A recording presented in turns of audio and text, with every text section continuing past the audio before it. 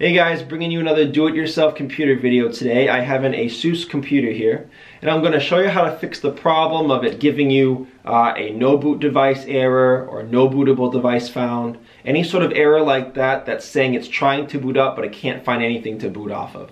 I'm going to show you how to fix that in this video. Right away, real quick, there are a couple things you could try that'll help about 15-20% of you.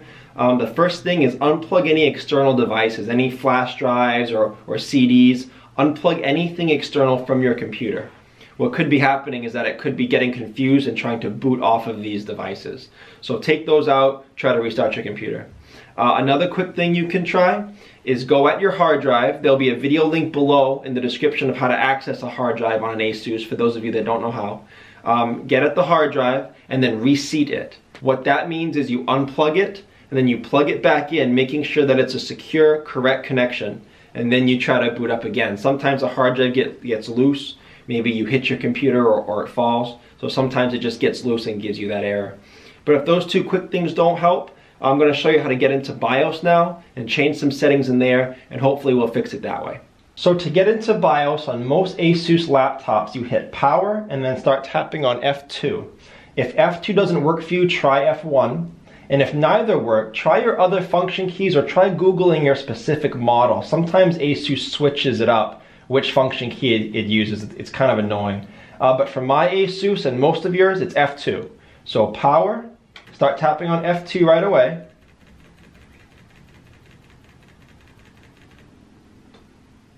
And there's your BIOS menu. If your BIOS doesn't look exactly like mine, that's okay. It does change based on year of the computer and model, but all the information we need will be here.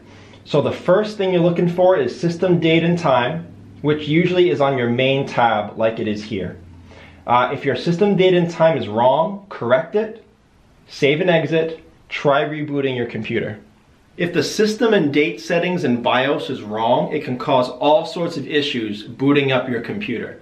So make sure those settings are correct. If you find that they're always wrong and you have to do this every time you load your computer, it could mean that your CMOS battery is going bad and your BIOS is resetting every time you shut your computer down. If that's your case, check out the link below in the description, the BIOS reset link. That'll show you how to get in there and swap out and replace that CMOS battery so you don't have to do this every time. If that doesn't help, there's a couple other settings that we can change in BIOS. The next settings we're going to change have to do with your legacy or CSM or your UEFI settings. Now, you may have to look around a little bit like we did before, but it's usually going to be in your boot tab. So I'm going to arrow over to boot, and there it is, UEFI. And again, we're looking for UEFI, legacy, or CSM. Legacy and CSM are kind of the same thing. But basically what we're doing here is we're switching between them. So if you're like me and you see UEFI, you're changing to legacy or CSM. And if you see legacy or CSM here, you're changing to UEFI.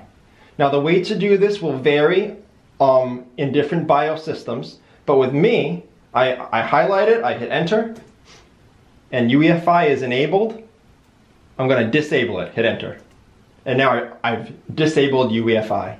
Some of you may have drop-down menus where you select legacy or CSM, but however you can change it, change it. Some of you, if you're unable to change to legacy, it could be because you have to change a couple other settings. The computer sometimes doesn't like us changing to legacy. So sometimes you may have to go into your security tab and disable secure boot. And then some of you may also do a second step and enable the legacy boot option. So however you have to do it, change between those two, save and exit, and restart your computer. If this fixes your computer, we've identified BIOS as the issue. If this doesn't fix your computer, now we need to move on and diagnose your hardware or your hard drive or your operating system.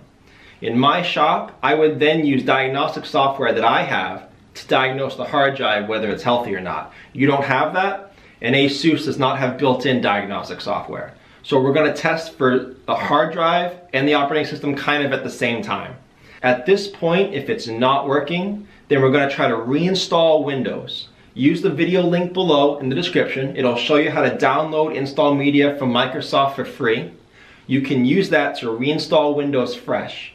If you install it and it works fine, you've identified the operating system as the problem and you fixed it.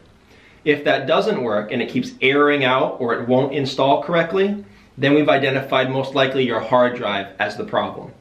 There'll be another link below in the description on how to install a new hard drive into an Asus computer. And then obviously once you've installed that hard drive, you need to put the operating system on it anyway. If you have any questions, if you see something that I may not have shown you, check out the frequently asked questions below in the description. Save you some time getting an answer. If you don't see your question there, leave me a comment. I do try to get back to you guys a few times a day at least. So if this was helpful, please like and share. If you enjoyed do-it-yourself computer work, please subscribe. Thank you so much for watching, guys.